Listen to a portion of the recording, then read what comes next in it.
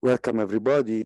My name is Max Cappuccio. I'm very happy to welcome you to the third seminar in our research series, which is dedicated to autonomous cars and the challenges represented by the challenges related to the development and the deployment of personal autonomous vehicles.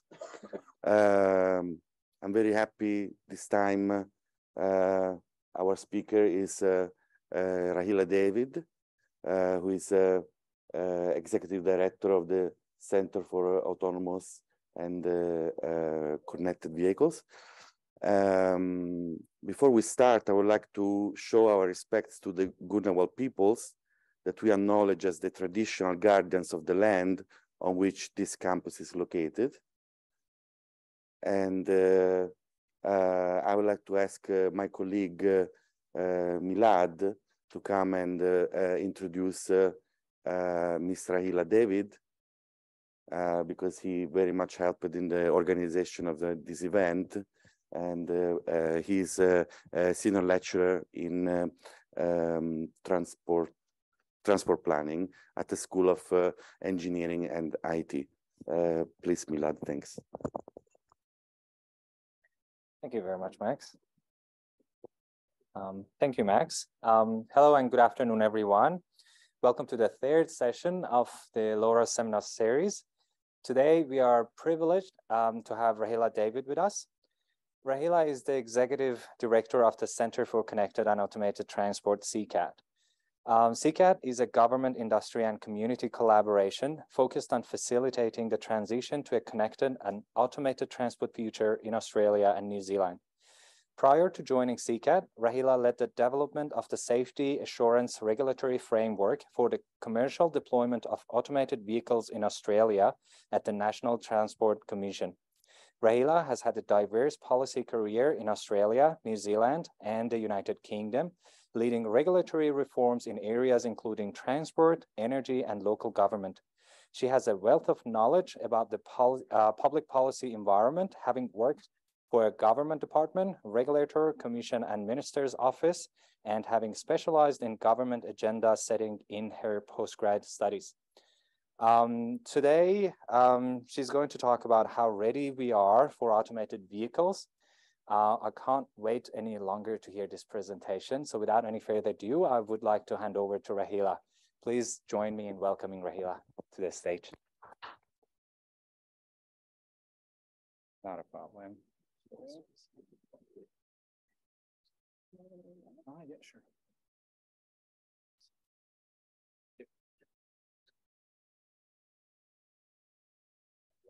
You pocket?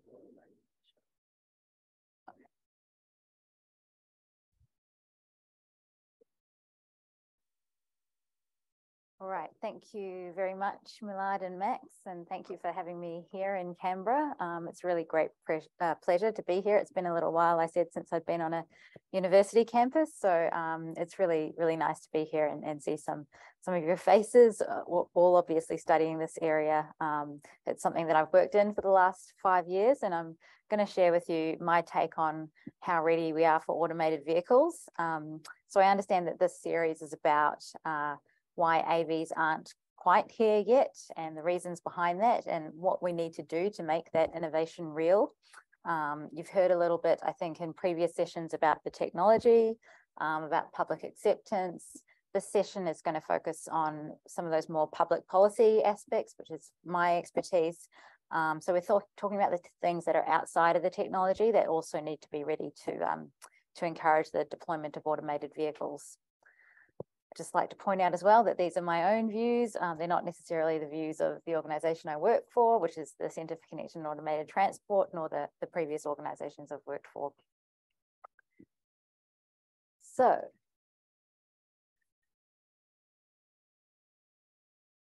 I think we all know that there was definitely a lot of hype around automated vehicles about 5–10 years ago. But as that hype has died down, so have the timeframes for deployment coming from the manufacturers. And I guess the main factor in the deployment of AVs is the technology itself, of course. You know, it has to be safe and reliable enough to be ready to be commercially available to consumers. And aspects of that, as I said, have been parts of the other presentations in the series. So I won't be talking about the technology barriers. I'll be covering those other things that do need to be in place as well. And you've got some of those up on the screen now. So of course the technology is first, but then also there's the regulation, which is a really big piece that I've been involved in. Insurance needs to be ready. There are some broader policy challenges. Trials are a really interesting space as well. The infrastructure should be there. And of course, public acceptance of the technology is really important to make sure that there is actually that uptake. And then I'll just cover some other practical challenges as well. Rahila, I think you got the wrong screen up getting shared. You see slide 4 at the moment. Yeah. I think that's right. You want to be bit of this? That's what I can send to you. So, sharing what the slide.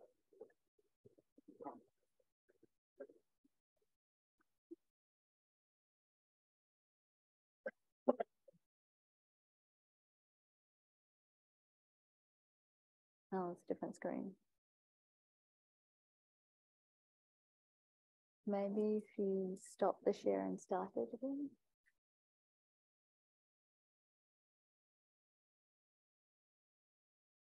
This one.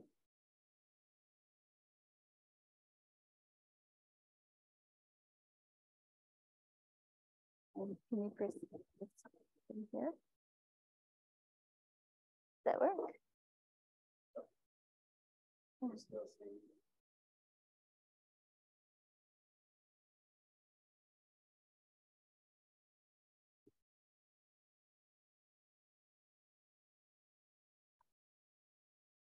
how about you go to the presentation mode on the PowerPoint and then try to share your screen?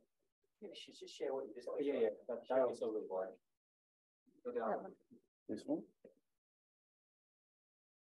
That's that. Yes. Sorry about that. Let's fix it. Can I control that from here?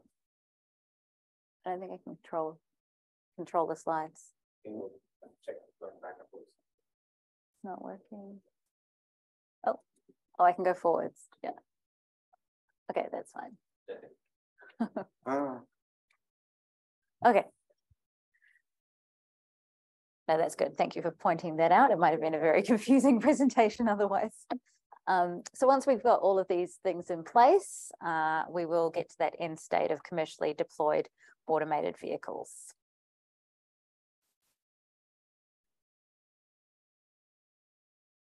Okay. So if you can keep track of the slides for me, that'd be great, just in case something goes on. All right. So what exactly are automated vehicles? So I guess the simple answer is that an automated vehicle is a vehicle that has an automated driving system in it. So what's an automated driving system? So an ADS is the hardware and the software that are collectively capable of performing the entire dynamic driving task on a sustained basis without human input. And you can see a picture there. That's the Honda Legend that has got some level 3 functionality. And it's got a range of sensors. You can see the locations there of radar and LiDAR and the cameras.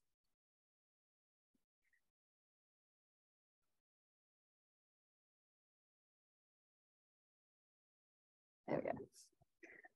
So I think you might have been through this before, but these are the levels of automation. This is kind of the accepted classification from SAE International. There's 6 levels of automation if you count level 0, which is zero automation. But levels 1 and 2 automation, they are essentially advanced driver assistance systems. So they aren't vehicles that have an automated driving system in them, but they have these assistance systems.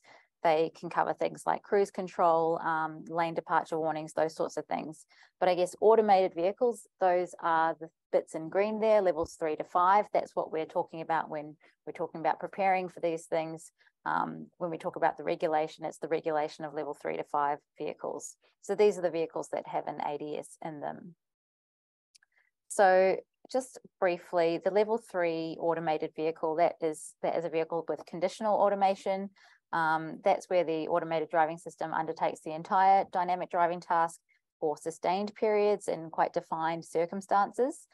So the human driver doesn't have to monitor the driving environment, but it does need to be receptive to requests to intervene from the driving system.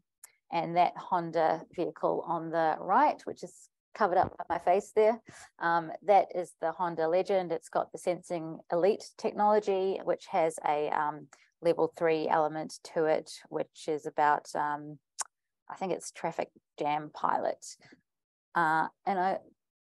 Going on to level 4 vehicles. So level 4 is high automation. The automated driving system in those vehicles undertakes the entire dynamic driving task in some locations, in some situations, or all of the time in defined places. So I guess in level 4, there's 2 aspects. So there's a 4A type vehicle and a 4B type vehicle. In a 4A vehicle, essentially the vehicle can be driven both manually and by a automated driving system. And a 4B vehicle, essentially the vehicle could be a dedicated AV, so it might not have a steering control, so it can operate in all areas within its operational design domain, but that domain might be quite limited. And that Easy Mile shuttle there is an example of a level 4B vehicle. And then level 5, that is full automation. So all aspects of the driving task are undertaken by the ADS, and the ADS can operate in all kinds of driving environments. So it can cover the whole network, and there's no human driver required.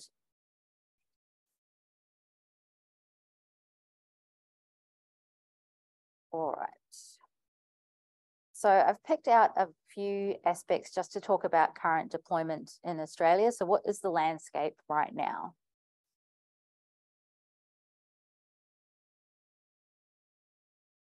All right, so in terms of the actual deployment of the technology, there aren't any automated vehicles that are currently commercially deployed. So by that, I mean available for general sale and supply. There are plenty of advanced driver assistance systems, things like cruise control, they're available now in the vehicles that we see on our roads. There's also plenty of automated vehicle trials. There are, in fact, over 35 trials of automated vehicles that have taken place in Australia, taken place in every state and territory, but they've had quite limited complexity. So I'm not sure what that's about. Should I do anything there? Should I start that? Okay, talking. So for example, the shuttle bus picture that I showed you before, that's an example of the type of trial that has been really the majority type of trial in Australia. These small shuttle buses that operate in quite limited domains. They operate at very low speeds. You often see them around university campuses and foreshores, that kind of thing. So they're quite limited. But there are also some more complex trials increasing. There's a lot of trials, or a couple of trials in integrated mobility environments. So I'm thinking about the QUT trial in Queensland, for example, and the CHAD project and the AIMS environment in Victoria. There's also been a range of partners that have been involved in trialing. So lots of different companies getting involved. The technology companies have been coming in from overseas mainly. We've got councils getting involved. Governments have been putting in funding. There's been insurers involved, motoring clubs. So there's been a nice mix of parties trying to get involved in these trials. There aren't any commercial applications. So for example, in the US with Waymo, we've seen these kind of robo-taxi ride-hail scenarios available. We haven't seen that kind of thing in Australia yet. And trials are currently regulated at the state and territory level. So road transport is a state and territory government responsibility. So the trials are essentially taking place in individual states and territories. We haven't seen any cross-border trials yet. And then the last point there is that, the technology is largely being imported for trials, but we are seeing that there is some development here in Australia. And I guess we'll increasingly see that as these trials go on. hopefully.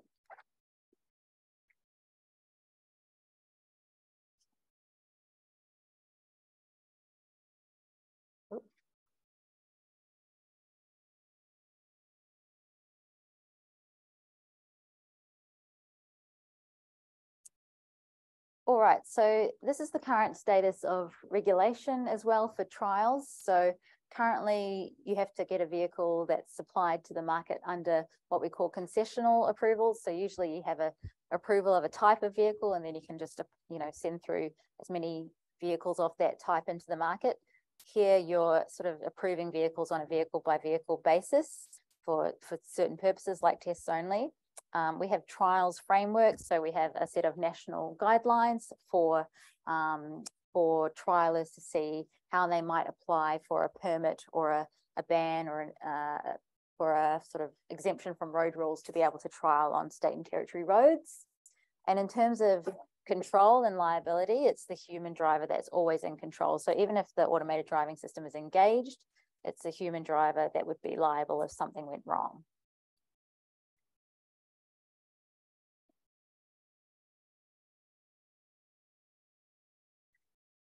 So this is just to show you that there are a lot of people preparing for automated vehicles. There's obviously we've got the ADS manufacturers up the front there. So they're the technology providers. We've got the researchers here in this room, but there's all of these other people that are also preparing. We've got governments.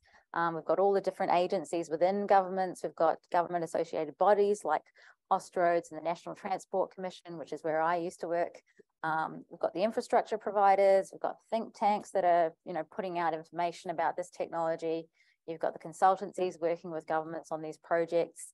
So there's a huge array of people getting involved in this space, and that will increasingly be the case. I'm sure there are many more than those listed on this slide.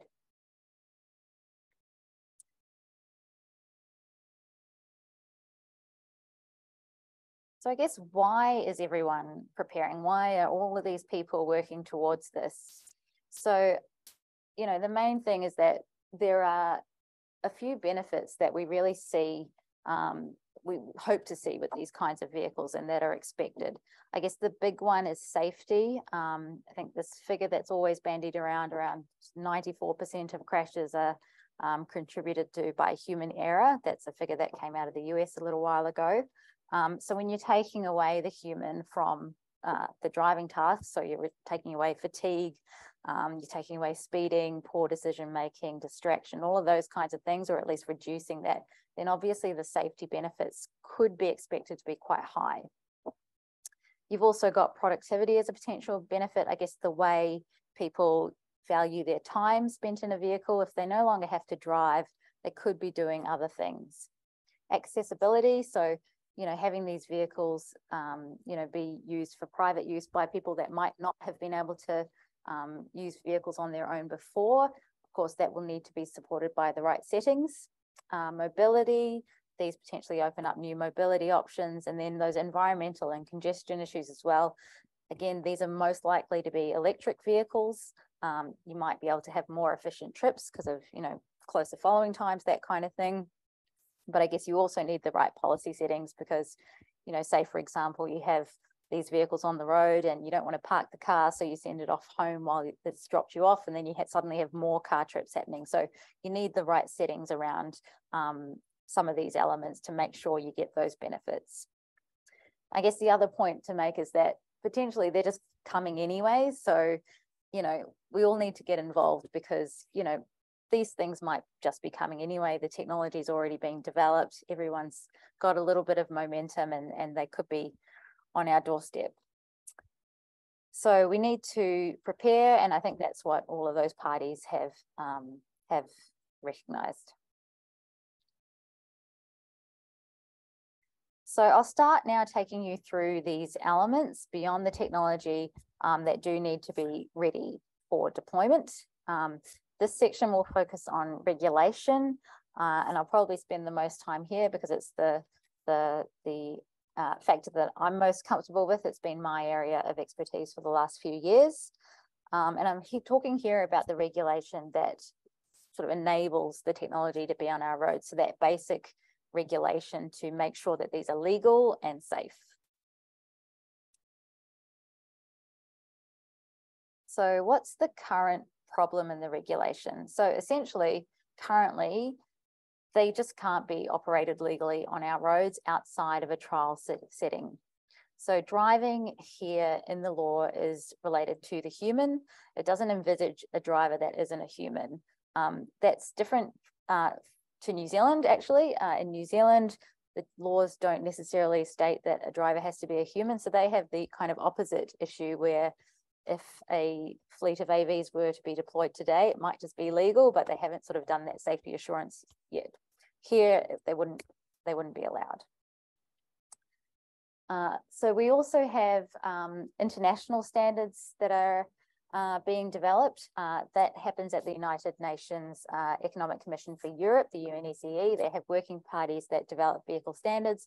Those standards are agreed by many, many nations, and then once they're agreed, they're incorporated into design rules or vehicle standards. Here we call them the Australian design rules, but that is a very slow process. So I think we've just seen the first level 3 ADS standard not even come in, been agreed at UNSW and has been consulted on here. And that's going to be a very slow process to get all of these ADS elements into vehicle standards internationally and then incorporated here. So there's a need to sort of, I guess, get out in front of the technology, because we can anticipate that the technology is going to be ready potentially before all of these vehicle standards are ready.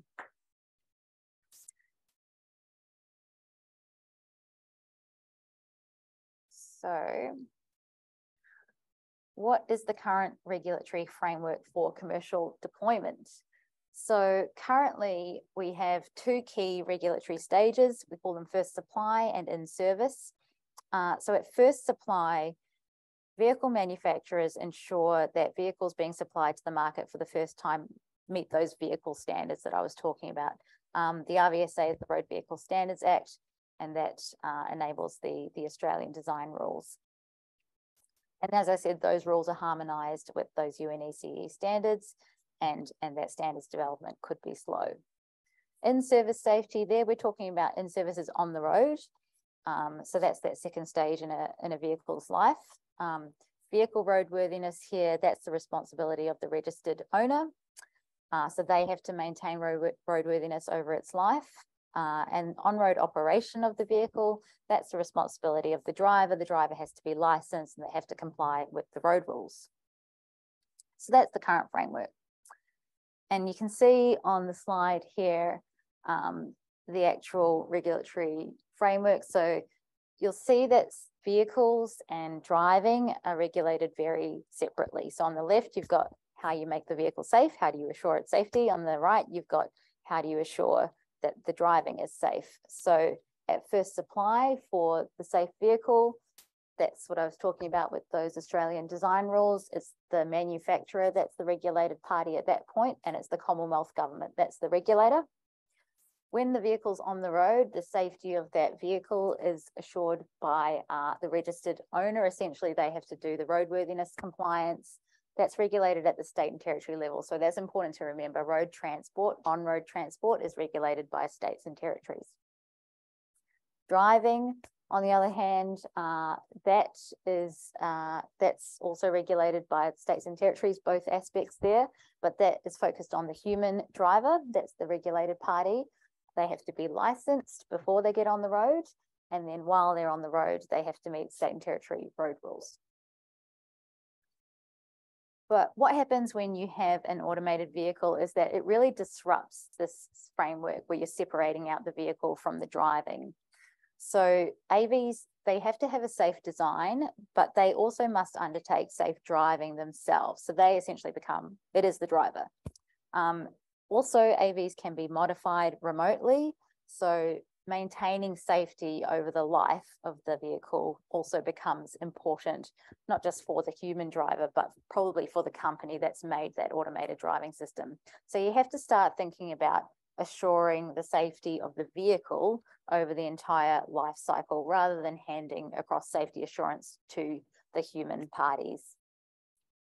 And I guess the other aspect to remember is that this could be an opportunity to create a nationally consistent framework. So, you know, we have on-road transport regulated at the state and territory level.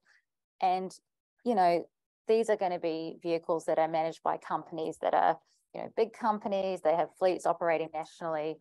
Not sure if that is conducive maybe to state and territory regulation necessarily. So it's important to remember that though there are many expected benefits from automated vehicles, in particular around safety, they won't eliminate all existing risks, and they might actually introduce new risks around cybersecurity and, you know, vehicles malfunctionings, that sort of thing. So there is a need for regulation to still manage these vehicles, and this might be an opportunity to manage that regulation in a different way. So the good news is that work is underway to shape the regulation for the commercial deployment of automated vehicles. So Infrastructure and Transport Ministers gave a direction to the National Transport Commission about 5 years ago to develop a regulatory framework for automated vehicles. And since that time, they've agreed to various aspects of that framework, which the NTC has recommended in conjunction with the Commonwealth and state and territory governments and close industry consultation. So we've got the first supply framework there on the left and the in-service framework there on the right. The first supply framework has been agreed by ministers. That was agreed in 2018. Essentially, a new regulated party has been developed, the Automated Driving System Entity.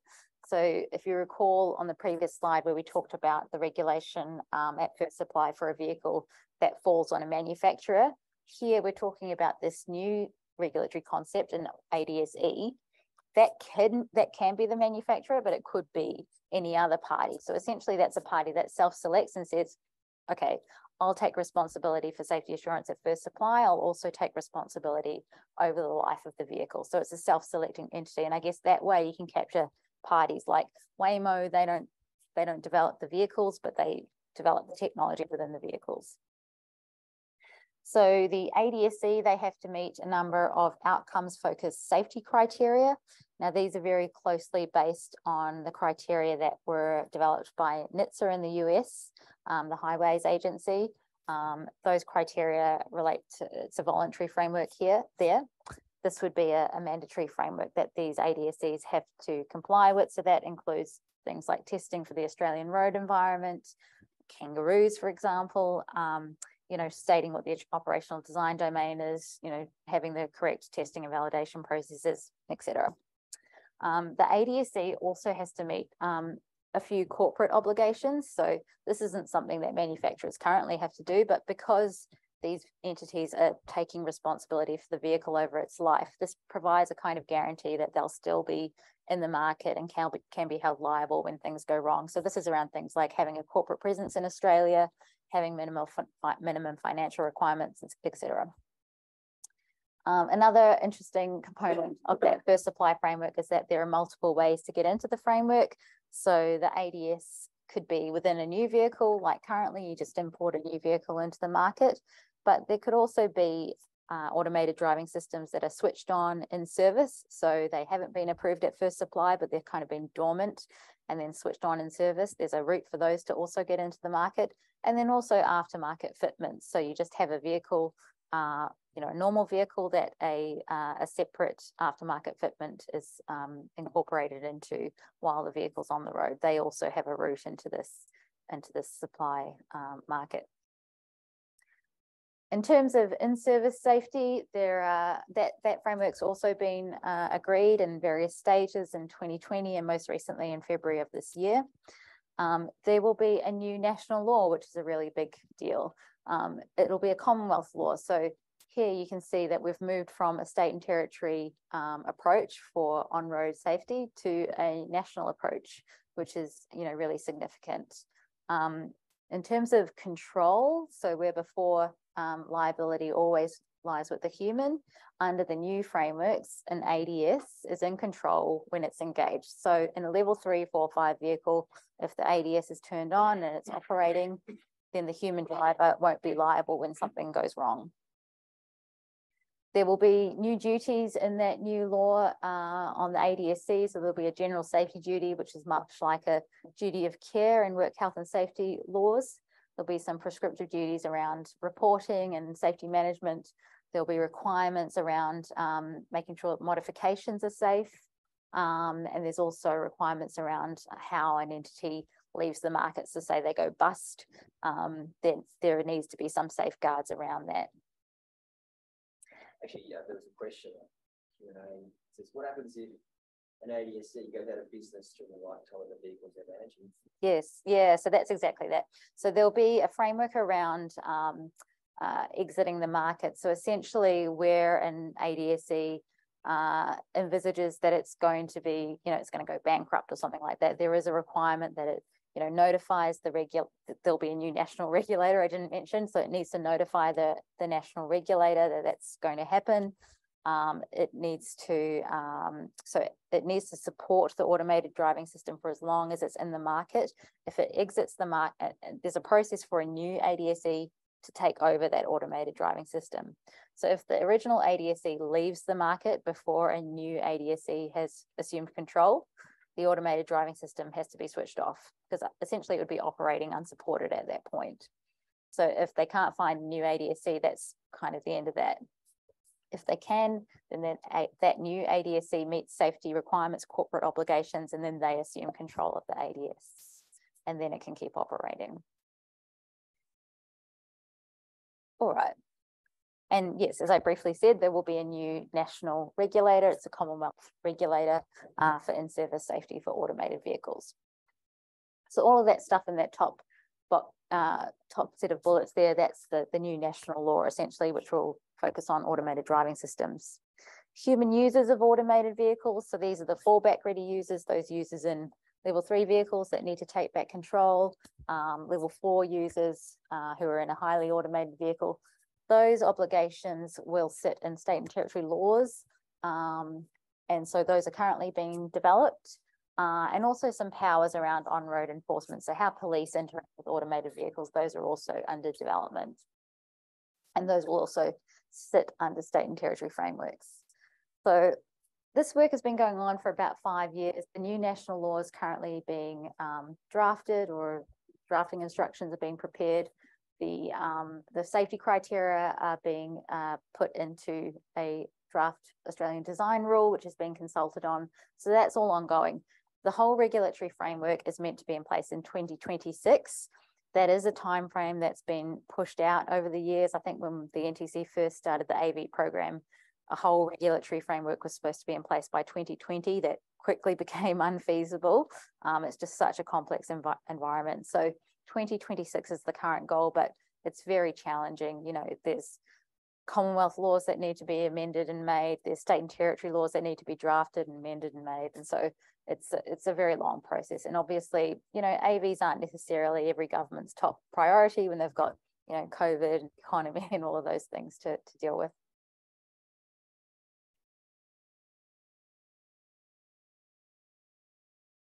So what are the challenge then in terms of the regulation? So I think, what I just said around timeframes for agreeing and implementing nationally consistent laws, those are always going to be very complex and challenging. We've also got this, this issue where we're trying to create regulation for technology and business models that, they're not here yet. So it's a really uncertain environment to be creating regulation in. And that's always a real challenge. And there's a bit of a concern about getting out in front and sort of regulating for something that might not eventuate. We also need to be mindful of creating an Australian specific regulatory framework ahead of internationally agreed standards. We are technology takers, so we don't want to sort of create any additional barriers to the technology companies bringing their technology here. We've also got to think about other relevant regulations. So it's not just about safety and legal operation. There's other things that are relevant too, like I've put the example there of heavy vehicle fatigue obligations. So for example, if a driver doesn't need to be taking control of the driving task, doesn't need to be monitoring the environment or anything like that, then do they need to comply with all of their existing fatigue obligations as a heavy vehicle driver, or are those relaxed slightly? So all of those things need to be considered. There's also a risk that you undo some of that good work to create a nationally consistent framework by having those other elements still regulated by states and territories around the human users. So you just need to be mindful that doesn't undo that national consistency. And then there's also the challenge of, what's the capability of those within government and the regulators to actually, assess this technology that's not necessarily their bread and butter at the moment. They're dealing with the physical vehicle and components, and, the capacity around the software basically is very different. So we need to think about that. So these are all the challenges that maybe make you think we're not quite there yet in terms of having the regulation ready for automated vehicles. So that is regulation. And I'll move on now to insurance.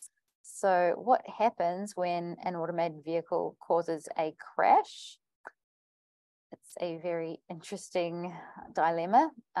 So essentially what happens when the AV causes a crash and the ADS was in control? Well, I think it would be fair, I guess, that impacted individuals do have access to compensation. But under current schemes, it's not clear that people injured in an automated driving crash do have the same or any access to compensation under existing motor accident injury insurance schemes. So reasons for that are around the definitions in motor accident injury insurance laws. They don't contemplate an automated driving system being in control, or it has to be I guess a human driver.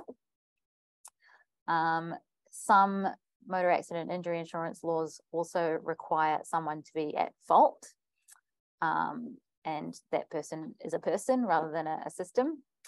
And also motor accident injury insurance schemes are generally designed to cover injuries caused by human error rather than product faults. So there are a number of reasons why currently insurance schemes might not cover injury caused by automated vehicles. So we need to have a look at those schemes. And ultimately, automated vehicles, they're probably not going to be deployed until insurance is resolved. And in fact, it's one of those first supply corporate obligations that the ADSE does hold appropriate insurance. So the Infrastructure and Transport Ministers meeting have agreed an approach for motor accident injury insurance. So they've agreed, essentially there's an overarching principle that no person is better or worse off financially or procedurally in the relevant jurisdiction if they are injured by a vehicle whose ADS was engaged, and then if they were injured by a vehicle controlled by a human driver, which is very wordy. Essentially, it just means that people injured by an AV should have access to compensation just as people injured by a normal vehicle. That was agreed by Infrastructure and Transport Ministers in 2019. That was then transferred to Treasury Ministers because they're responsible for insurance schemes, and it's been sitting there for a while. I think they've probably had other things to think about, but obviously it's something that also needs to be in place by 2026 when that whole regulatory framework comes into being as well. So that's motor accident injury insurance schemes and access to compensation. Another thing to think about is the insurers themselves and what some of the considerations they are thinking about at the moment. So they're probably thinking about how do we price risk? And that might be why we see a lot of insurers getting involved in automated vehicle trials. They're probably also thinking about how they get the data from the automated driving system. How does that data get shared with them so that they can assess liability? So there'll need to be requirements around data sharing and making sure that that's done efficiently when there's been a crash. And I guess they're also thinking about how the insurance market might change over time. So you might see less of a focus on personal insurance schemes for vehicle owners as liability shifts to ADSEs increasingly, and especially as automation increases and the vehicles become more kind of fully autonomous. So you potentially also have a smaller insurance market as well. and those more sort of commercial rather than personal products. And I think that was all I wanted to say about insurance. It's just another piece of the puzzle that needs to be in place for automated vehicle deployment.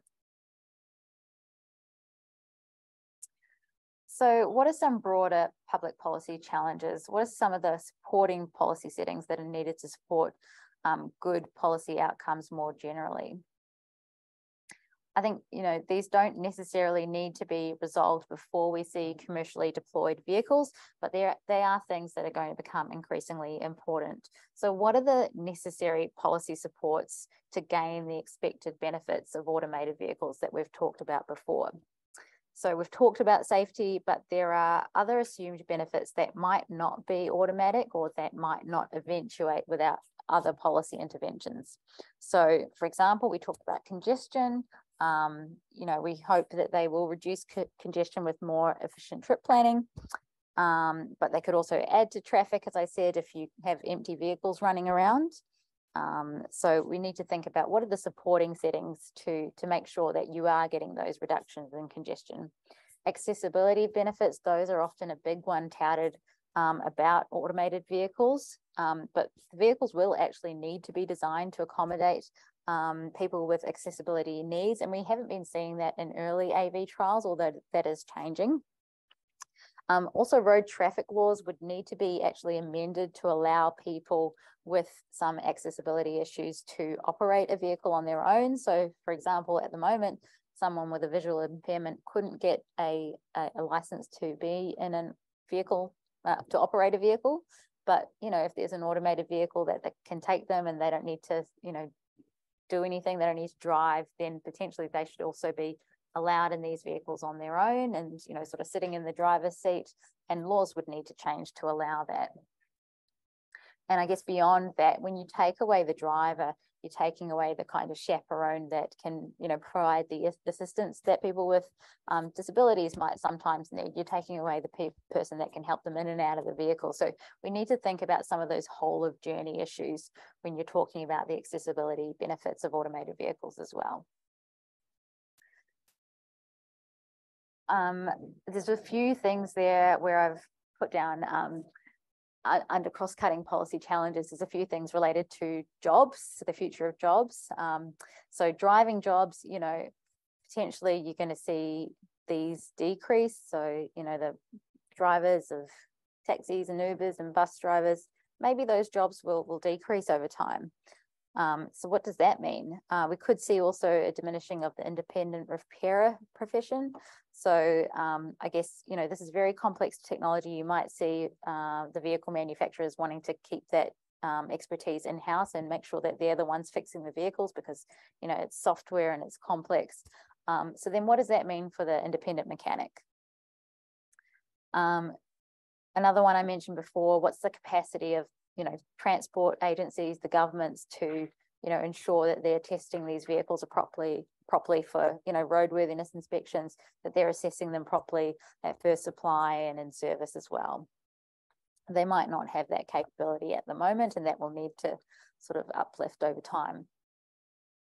And the last one I've put there is data exchange. This is hugely complex. You know, AVs are going to produce a lot of really valuable data, which could have broader public benefits. So, you know, they could be helpful in things like network optimization, planning decisions, et cetera, et cetera. So how do we ensure that data, well, not how do we ensure, but should data be shared between the companies and governments? And how should that be done fairly? How should that be done in a way that protects privacy? You know, should it be a commercial exchange or not? These are all really complex issues that need to be agreed by the relevant parties.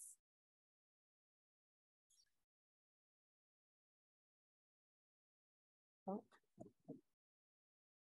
Okay. So I'll move on now to trials. So how advanced are trials in trials of automated vehicles in Australia?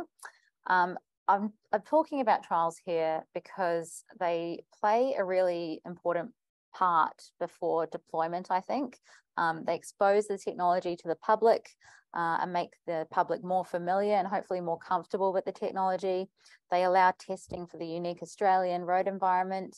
They can show us what business models might be viable, and they can show what changes might be needed to the infrastructure. So I think they have a really important part to play here before deployment. All right, so what's the current status of trials? So I think I mentioned some of this before. There's been over 30 automated vehicle trials in Australia in every state and territory.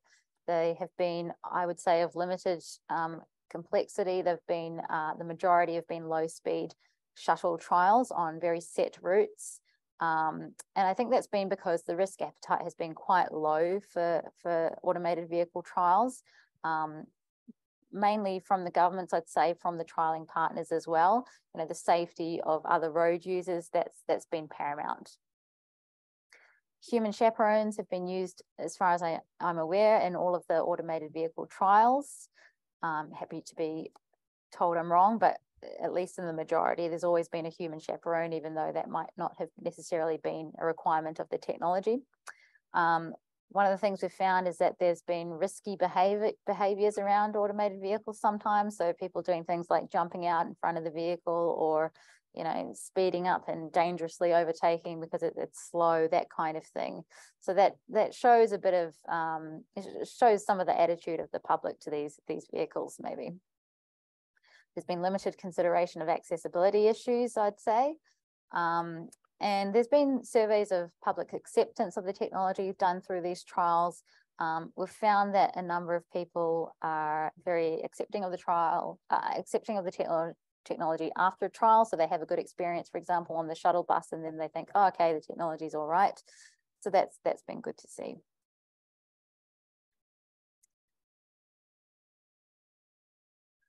I guess there's a few things that I'd like to see in trials going forward. I'd really like to see advanced complexity in these trials and advanced risk appetite, you know, moving away maybe from the shuttles or operating those shuttles in more complex environments with less sort of traffic management around them. You know, it'd be great to have more complexity as well in integrated mobility trials as well. You know, more trials without human chaperones, more diverse types of environments, more diverse types of vehicles, you know, more operational design domains rather than kind of set routes. All of those things would be really useful, I think, for actually testing the technology and I guess getting a sense for how these vehicles will actually work when they're fully deployed. And I guess, you know, we are seeing that there is more complexity emerging. I saw that there's a tender in Transport for New South Wales for a full-sized automated bus trial. I think they also had a trial that had a vehicle with no human chaperone actually for one part of the trial. And then there was a recent announcement, I think it was last week or the week before, from Transurban about an automated truck trial, the first in Australia, on CityLink in Victoria.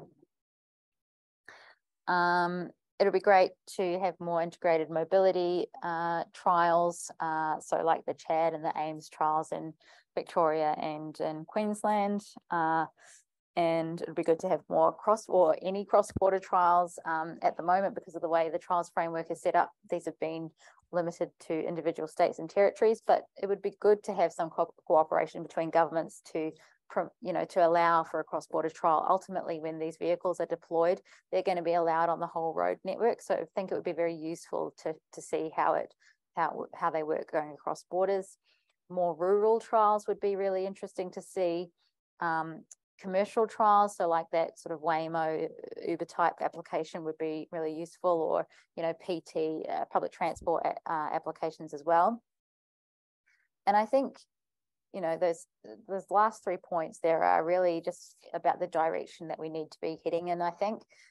So I think we need to be choosing trials that provide an actual transport solution, or that incorporate these vehicles into a current transport solution. So we're not just having trials that are kind of like demonstrations and then off they go. We also need to think about trialing in a way where we're offering a clear route to deployment. So it's not just, again, it's not just, you know, put your vehicle here in this small domain and then, you know, see you later in 5 years' time when the commercial deployment framework is in place. There needs to be some kind of a clear pathway for these companies to keep being incentivized to trial here. And then finally, further government investment in trials. I think it's obviously easier said than done, but I don't think we're going to see a huge amount of, you know, huge increase in trials unless there is that government investment to support that. So that is all I have on trials. Oh, I've skipped forward.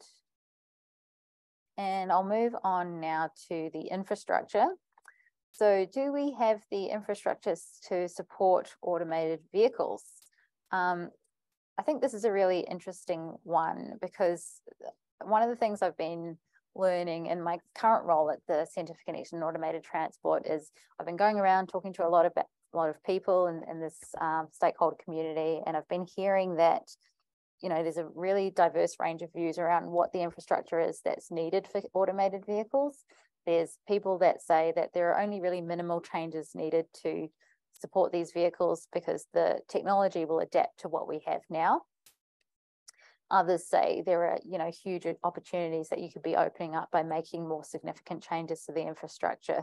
So I guess there's you know, a range of ways that you can think about infrastructure. And I think, you know, splitting it up into that sort of requirements and necessity side and the, you know, the opportunity side is a useful way to look at it. So I've got some very dense slides now. I don't feel the need to read it all, but I just wanted to make sure that I had all my sources right. So I've put requirements question mark down there because I think, you know, I've split up the slide and the next slide into what are the requirements for AVs and what are the, you know, the broader opportunities. But I think you could shift some of these things between the slides. So they do have that question mark there. So some of the things that have come up in studies about the infrastructure that's required. So Austroads have talked about physical infrastructure standards. They've talked about physical infrastructure in a phased approach. So in a phased approach, I guess, meaning that the technology will come with increasing automation over time. So in the short term, they would be supporting changes to do with level 3 vehicles, so the lower end of automation, which would also benefit drivers of conventional vehicle. So these are things like improving the visibility of road lines and signs, harmonizing signage, that kind of thing. Austroads have also talked about the availability of HD mapping as being important and of continuous data connectivity. In Queensland, as part of the CHAD pilot, they had some learnings around signage consolidation as well, improving the understandability of one-off signs. So sometimes you get these really random signs that you don't see anywhere else, and how does an automated vehicle identify what exactly they mean? And also there was a finding around the importance of being able to flag changes to the automated driving system. So say, for example, there were roadworks ahead. There should be a way for road managers to communicate with the automated driving system entities to say, hey, the road's changed, and then in that way sort of make it a bit easier for the automated driving system. And Infrastructure Australia has talked about nationally uniform standards for the design and operation of road and digital assets.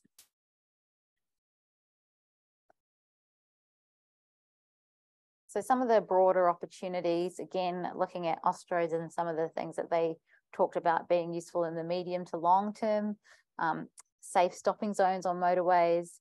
So this is so automated vehicles, when they need to come to a minimal risk condition, they can sort of veer off to the side of the motorway. And then things like remote parking facilities and mobility hubs. Some of the other things that could provide opportunities are, you know, CITS road infrastructure that the vehicles can communicate with. Automated freight corridors are something that, you know, they're an interesting idea being looked at in other countries. Dedicated automated vehicle lanes, I'm not sure about whether that's potentially a good idea or not a good idea, but it's out there as something that we could consider. And I guess the other really important one is electric vehicle charging infrastructure. Automated vehicles will likely be electric vehicles, so it's very tied up in that, and so we can't forget the need for that supporting infrastructure as well.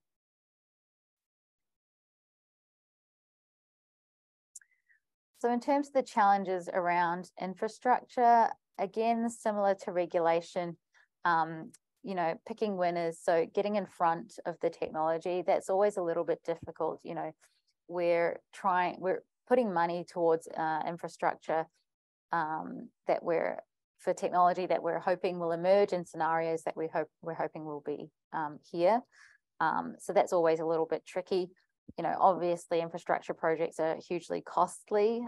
So, you know, we've seen a low appetite from both governments and trialers in the context of trials for supporting additional infrastructure. But that obviously will need to change when it comes to deployment. National consistency, so around harmonized standards, anything that involves national consistency, when you're talking about state and territory frameworks, that's going to be tricky. And then obviously also those other government policy objectives and interdependencies like electric vehicles. So, you know, what flavor of government might have an effect on, you know, what's the sort of investment into this kind of infrastructure is.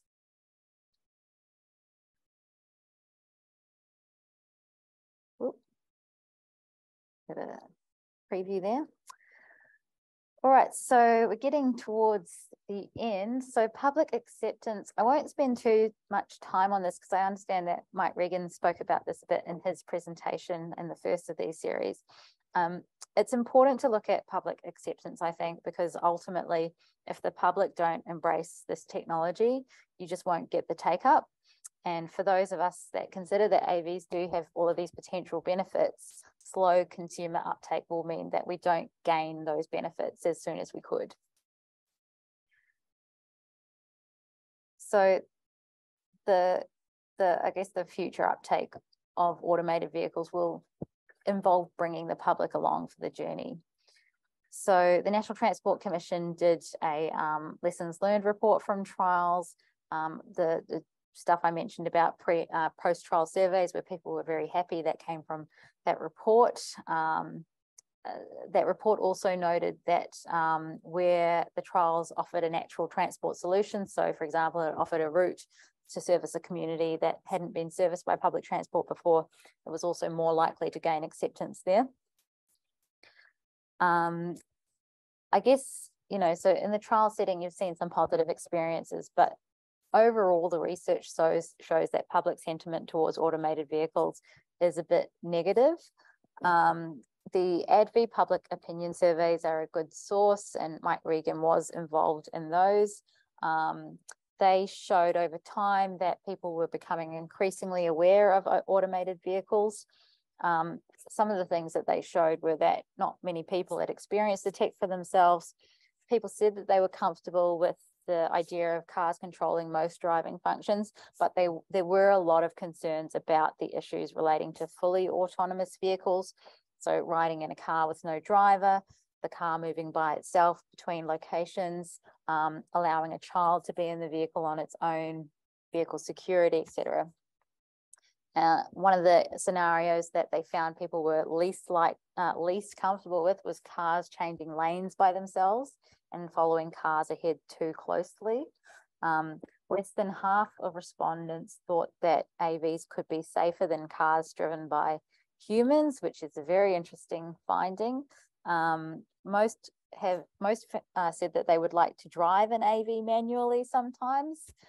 So potentially, you know, that level 3, level 4A kind of vehicle rather than a dedicated automated vehicle. Many people were concerned about data privacy, which is probably unsurprising, and most weren't willing to pay more for an AV than they would for a conventional vehicle.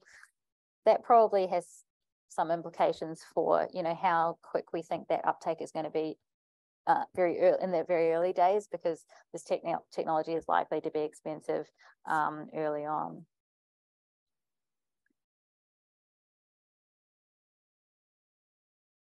So I'll just end with some other practical challenges, which are really just a bit of a brain dump. And you can probably think of a lot more issues that we also need to deal with. So the first few relate to Australia just being an attractive place to trial or deploy as, you know, a first kind of country in the mix. Left-hand drive doesn't help us. You know, a lot of the technology is being developed elsewhere in the world that, you know, in right-hand drive countries. So that has to be adapted to come here. We're a very small market. We're only 1.5% of the vehicle market.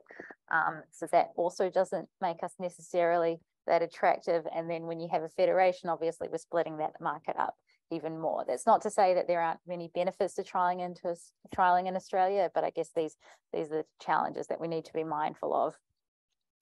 There are some other things that we also need to think about, like, you know, we're preparing when the technology, and I've said this a few times, technology, the business models, the applications are uncertain. So there's the potential that we make changes now for scenarios that we might not see or don't eventuate.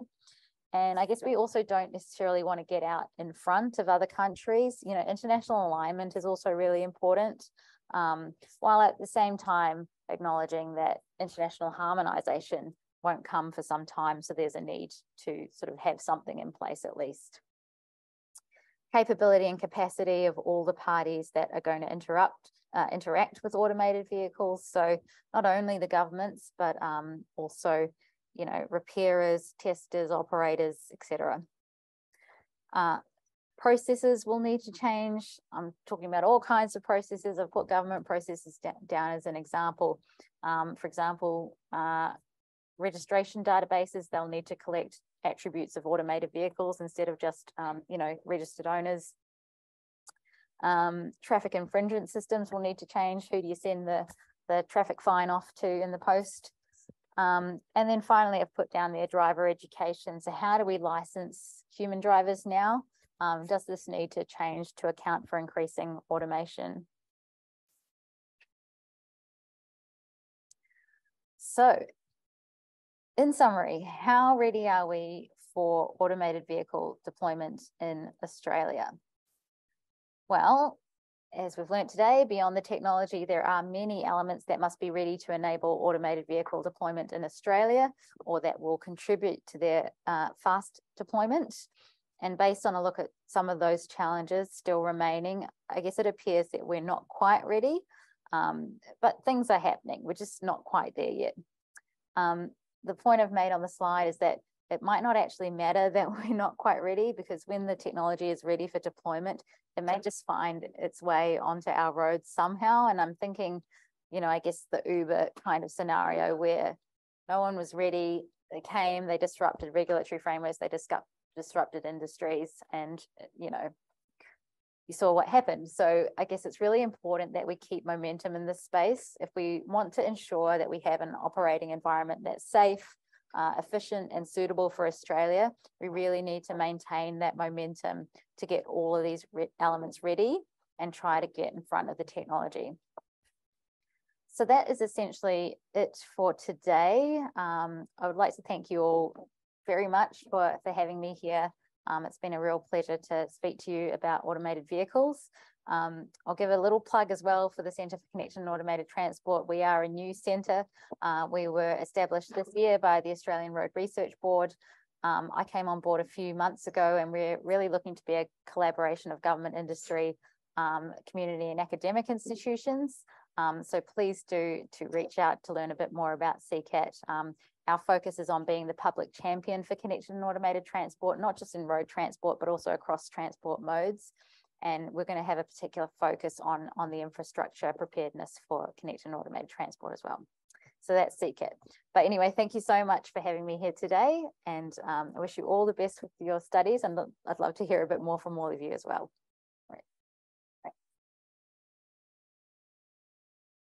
Got some online questions here. Yeah, sure. Just way to do this. We have only one microphone. If you can access the property, so just read out some of the questions. Not really questions, they're more comments. But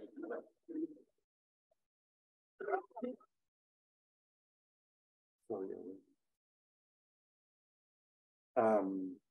Okay, the first one is, how do you expect automated vehicles to perform in uneven and uncertain terrains? For example, recent rain created a lot of potholes that has damaged cars in Australian roads. It might be harder to control several different parameters at the same time. So this is more of a technical question. Yeah, so I can't give you a technical answer, but I guess what I will say is that in terms of a regulatory answer, you know, it would be a requirement of those safety assurance processes that the automated driving system entity, that it can show that its automated driving system can operate safely in all different kinds of environments. And I guess, you know, potholes and that kind of thing, you'd foresee that that should be something that they could show that the ADS can manage. So there should be that regulatory certification at the first supply of these vehicles. The second one, just adopt US or EU infrastructure standards. Our market is too small for the manufacturers to adapt to our infrastructure. Hook turns in Melbourne come to mind. Yeah, hook turns and kangaroos always come to the forefront of these discussions. Yeah, I mean, it's a valid point. You know, international harmonization is really important. So certainly anything we do here we need to be doing things informed by what's happening overseas. We need to be looking outwards, and you know, in some instances it doesn't make sense to sort of go ahead with something unique in the Australian environment. And the land crab sign on Christmas Day. I think this might be to do with the one-off road signs that are a bit confusing. What about this? What will be the cost difference between conventional and automated vehicles? What is expected penetration rate of automated vehicles? Is it possible to keep dedicated lanes? You already mentioned something. If the penetration rate is smaller? Look, all great questions. I don't think I can answer what the cost difference will be. I just assume that there will be a cost difference. I guess if you look at, you know, when electric vehicles were starting to come into the market, they were more highly priced than normal vehicles. What's the expected penetration rate? And I guess as well, the dedicated lanes question. I guess I can't answer that right now, but I'd refer you to research done by Austroads, where they have looked at, you know, forecasts out to 2030. And I think that was updated for 2031 about automated vehicle penetration in the Australian market. So I think have a look there.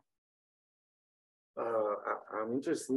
How does Australia's regulatory development of autonomous vehicles compare to other countries? Are there any particular countries' regulatory frameworks we are following more than others?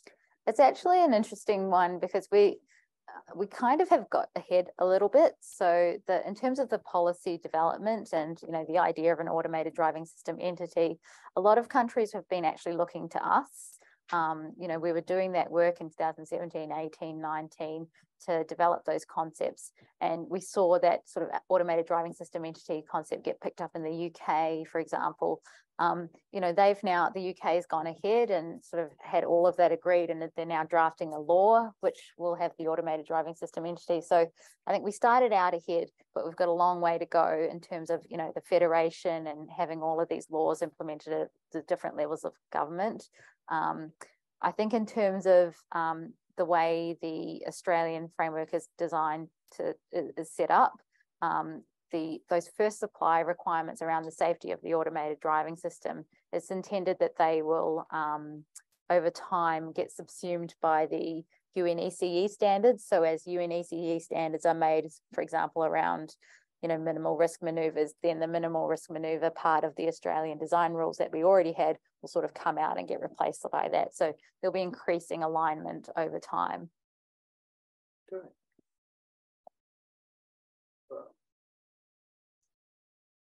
Maybe there are more questions from the people. Yeah, any questions here? In that case, would you mind if I take the microphone? Yes.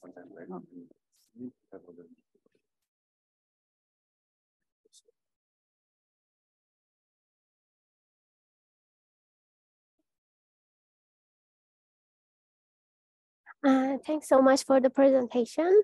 So I just have a question regarding people who are driving some normal cars And now in the current situation, we know that they're more than these autonomous cars.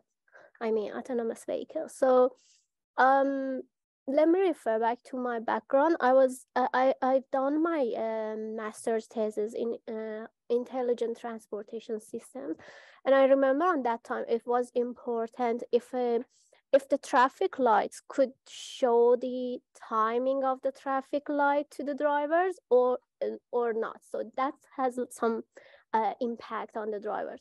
So if the drivers driving normal cars, do you think that it might have some impact on them if they know that the car that they're approaching or overriding is like an autonomous vehicle, or do you think that it's not something which is important?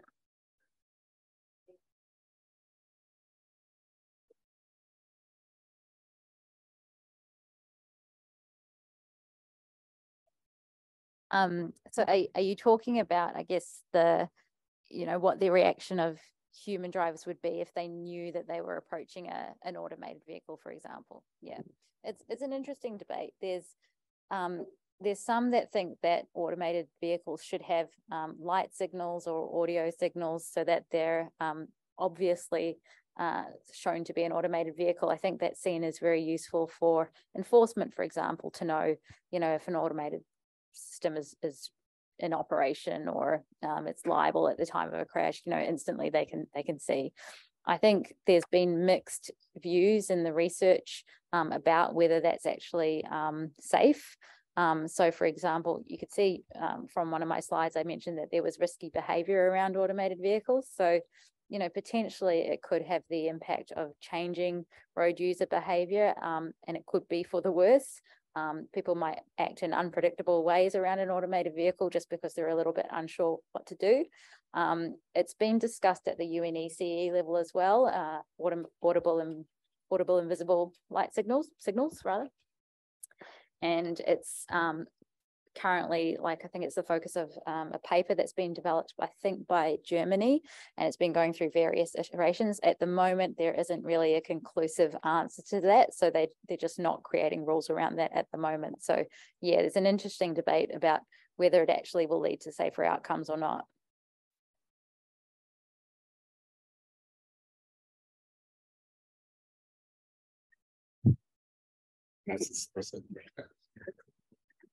Thanks. Just elaborating a little bit over this issue. I was wondering if there is any research group in your research center or in Australia investigating human-vehicle interaction in terms that or interactions inside of the car shape or behavior, right? Like we are not in the driver, or we are not, blinding his eyes, or all the setup shape or interaction. And I think in autonomous vehicles, that will change and shape our behavior as humans inside of them.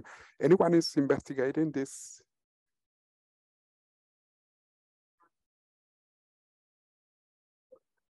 Well, that's one thing, but I was also thinking now we need a driver's license that certifies that we are at the minimal level of skill to be in the road and share roads with everybody else, right?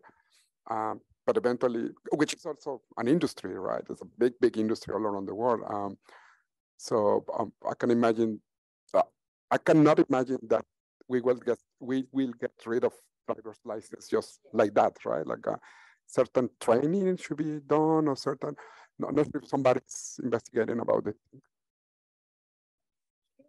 Yeah, it's a good question. There are, so there's international licensing organizations, I'm not exactly sure the names, but that are looking at I think that continually look at licensing requirements, and they've been looking at ADAS technologies and their increasing use and what the requirements around licensing need to be in Europe, for example, to accommodate that increasing automation. And I think we'll just see more of that happening around automated driving systems. I don't think driver education should stop. There's always, not there's always, but the drivers will have a role in vehicles on the road for a long, long time. It's just a matter of whether that licensing education needs to change a little bit just to incorporate these new technologies. They might need new skills around request to intervene, for example, that's not something they'll have come up with now. They're always in control, but in a level 3 vehicle, for example, or in a level 4, they can give control to the ADS, but then they need to take back control in some situations. So those kinds of skills around, you know, being receptive and knowing how long to wait, or to, you know, how to take back control safely, those are kinds of things that could maybe come into driver education.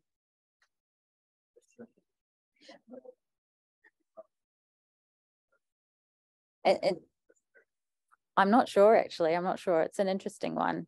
So in terms of licensing, there are definitely bodies looking at that. In terms of interactions within the car, I would assume so, but I'm not sure of them. Yeah, exactly. There you go.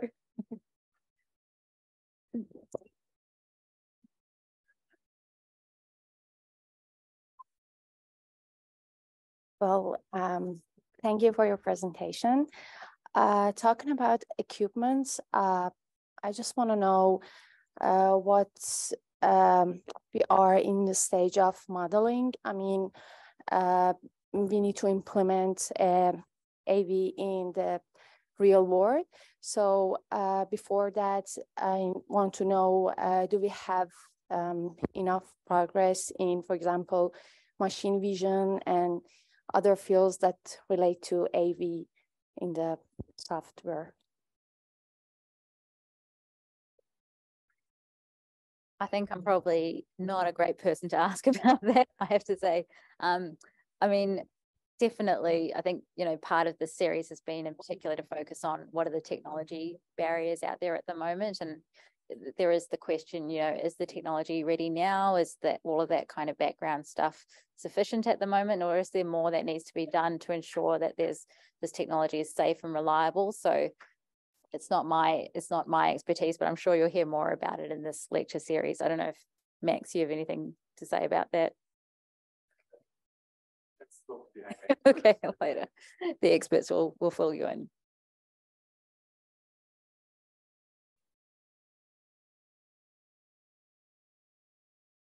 Thank you. Hello. My observation is that it seems that airports are the place, say, welcome to the autonomous driver. I'm just curious, any airports in Australia said we are willing to do this transformation, or have more motor vehicles like tractors for luggage? Do you have any other information? This is the perfect opportunity for another CCAT plug. I think, you know, driverless vehicles are obviously the hot topic and the kind of exciting project that everyone wants to talk about, but automation is being used and has been used in airplanes for a long, long time. They're being increasingly used in defense. It's being used in agriculture. It's being used in trains. So, you know, this connected and automated technology is really converging in a number of different transport modes and logistics and all of that.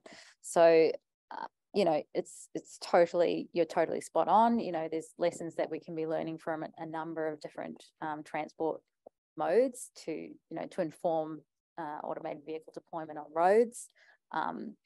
Where I'm working, there's been a recognition of that. And, you know, there was a previous organization called ADVI, which was just focused on driverless vehicles. CCAT's the next iteration of that. And it's broadened out its scope to connected and automated transport, and not just road transport, but all of those other modes, because there is that recognition that there is this convergence. And if we want to prepare for the technology, we might need to think about things a little bit more holistically. So yeah, certainly spot on.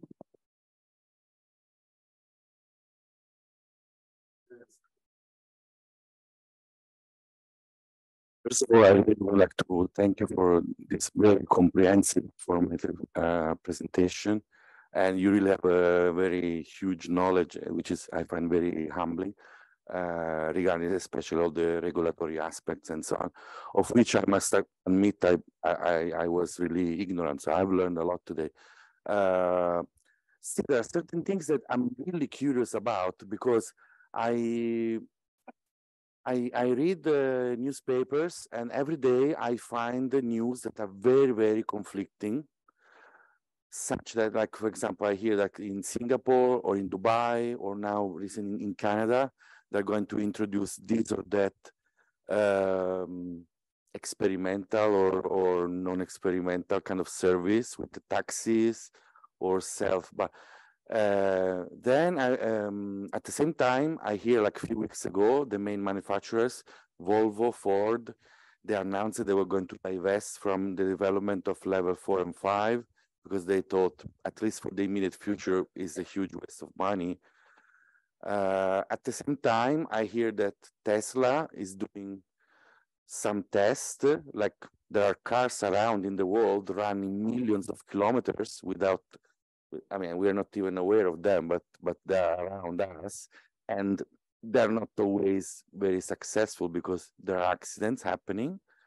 So I wonder how all these things can happen at the same time in the same universe. And especially, okay, one question is, what does it take to do research on autonomous vehicles today on the road? Who gives permission to do that? And what are the kind of assurances that you need to give a government or a federal state or whatever authority that your car has the minimum requirement to, you know, to be tested on the road, no? And second things is how much should I believe all the things that I hear about projects that are imminent just to be started tomorrow? So tomorrow there is a taxi somewhere in some city in the world that is going to drive me with level 5 autonomy. I'm very confused. I don't know what is true and what is false.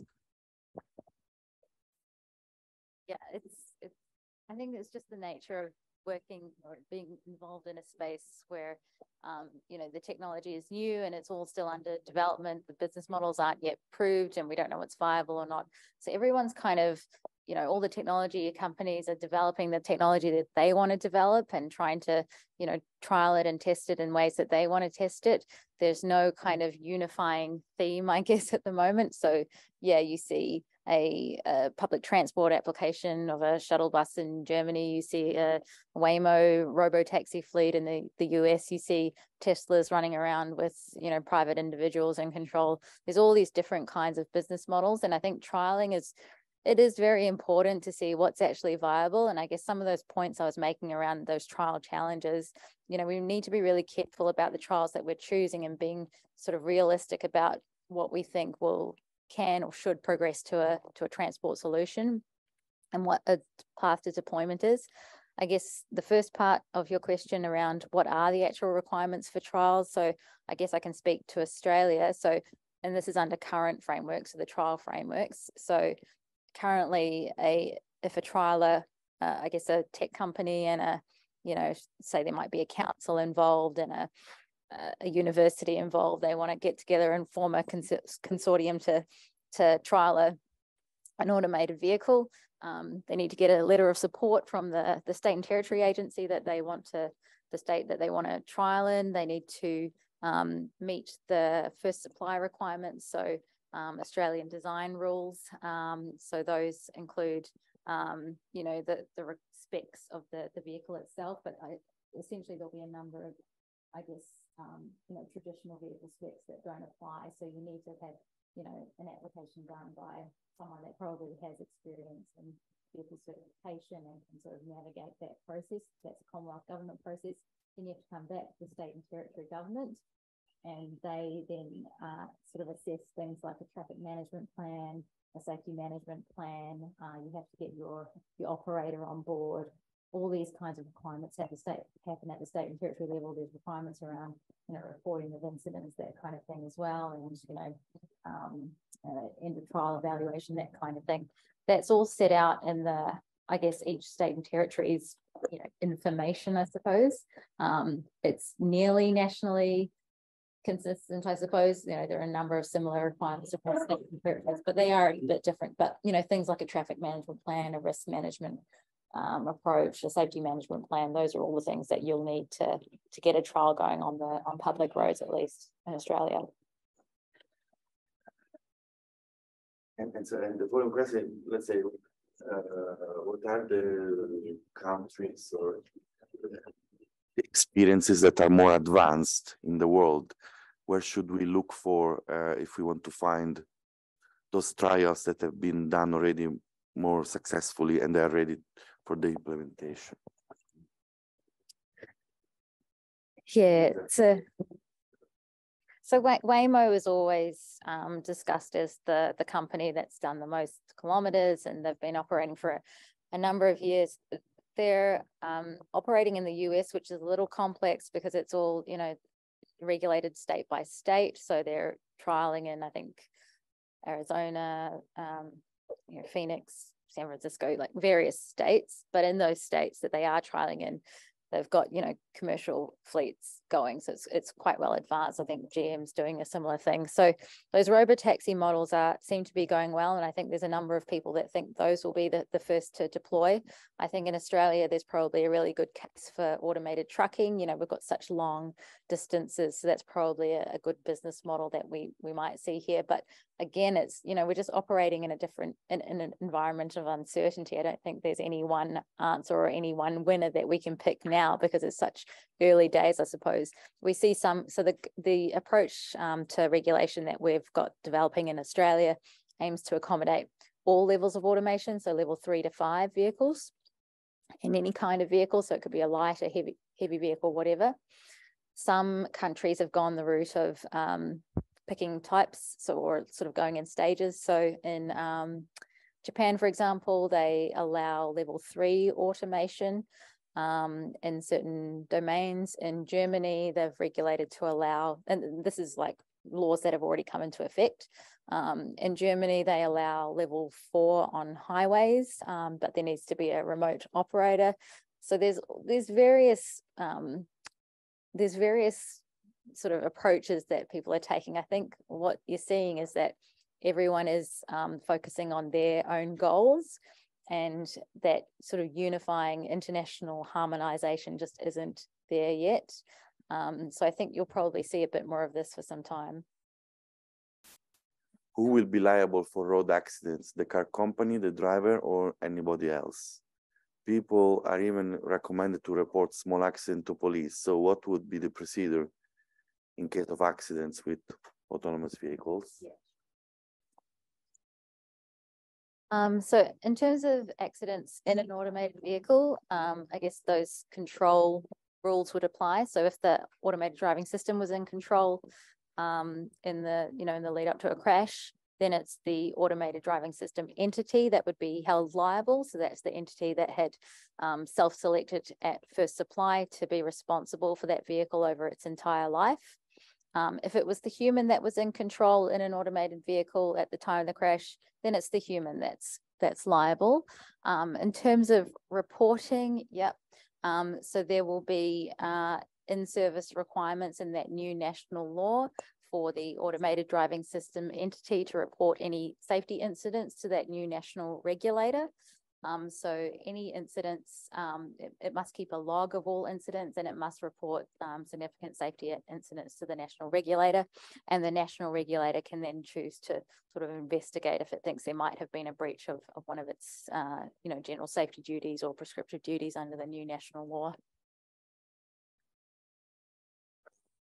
I think we had a very interesting discussion, and the presentation was really wonderful. I would like to thank again Rahila David, and do all the best wishes for this new Center for Connected and Automated Transportation.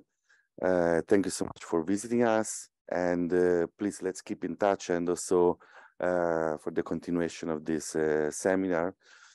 Rahila is going to stay with us now for at least for a while. So if you want to stay with us and continue the conversation, please be welcome. So I would like to say then goodbye to all the people who are attending online, and again, thank you very much for your attention and for your participation. Also, thanks to my colleague Milad for helping organizing this, and thank you very much to the UNSW AI Institute and the AI Hub of UNSW Canberra for supporting this series and for sponsoring it. So thank you and See you soon.